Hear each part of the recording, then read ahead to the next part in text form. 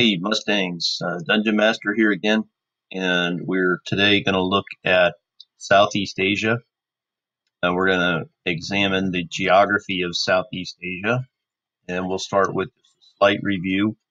Um, Yesterday, you would have covered the some of the nations, and we talked about how Southeast Asia is divided between um, mainland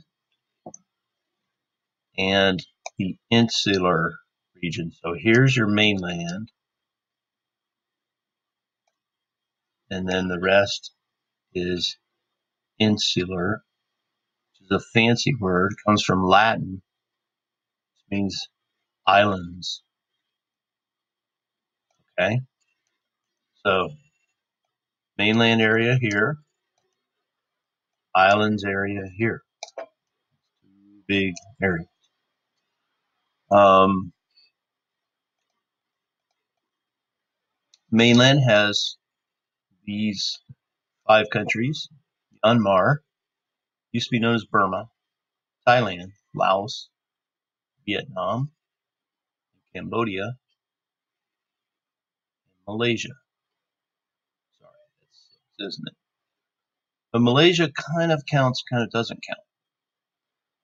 Malaysia is attached to the rest. But if we cross the sea here, we actually find that Malaysia comes in two parts, two big pieces. One piece is here on the island of Borneo, the other piece is here. So Malaysia is split between the two. Indonesia is the yellow country. Little tiny Timor-Leste, or East Timor, is right here. The Philippines, a very large country with a lot of connections to the United States, used to be a territory of the United States. This little tiny group, this little red thing here is called Brunei.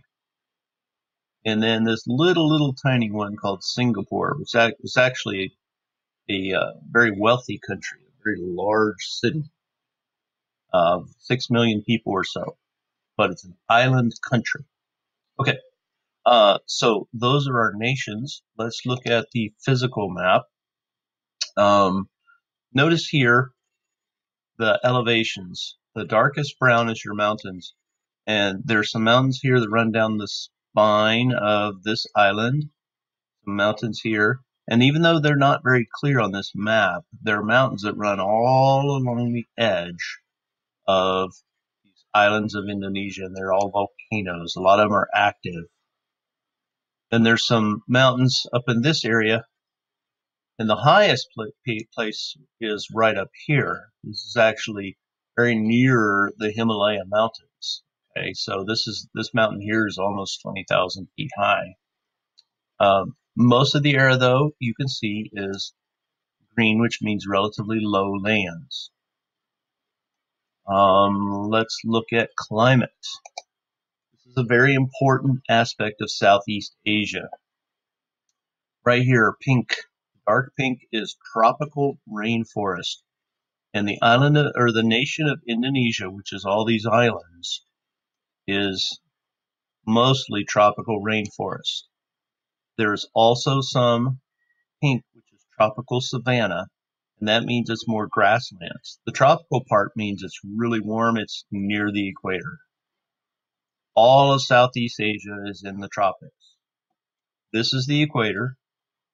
North of it is the Tropic of Cancer. South of it is the Tropic of Capricorn. As you can see, it straddles both sides of the equator. So Southeast Asia is very warm climate and lots of rain. So they have actually perfect conditions for growing a lot of agriculture, and that's what they do. The population density, we'll look real quick. Notice here, Indonesia is the fourth largest country in the world, and most of the people live on this island right here, and a lot of them live on this island. These are huge population bases. The Philippines is almost entirely covered with people, and as you can see,